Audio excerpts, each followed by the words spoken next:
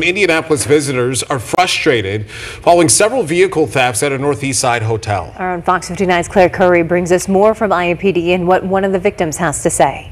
IMPD says the North District has had 9 cars stolen over the last month. Based off police reports, a handful have occurred here at the Drury Inn hotel parking lot.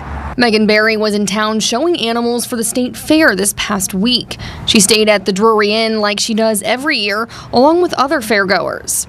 2 days into her stay, she was alerted from her GMC 2500 Denali diesel security system that someone had broken in. When she got outside, her truck was gone.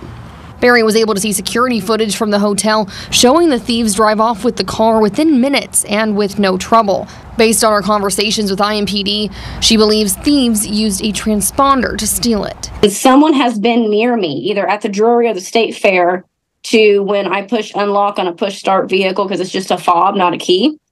It copies the code to that vehicle. Police advise you should know your vehicle and plate information because it may help them track down your missing car. They say that plate readers on public safety cameras often help locate vehicles once they're stolen. Barry has yet to recover her truck and asks if anyone has information on its whereabouts to reach out to IMPD. Reporting on the Northeast Side, Claire Curry, Fox 59 News.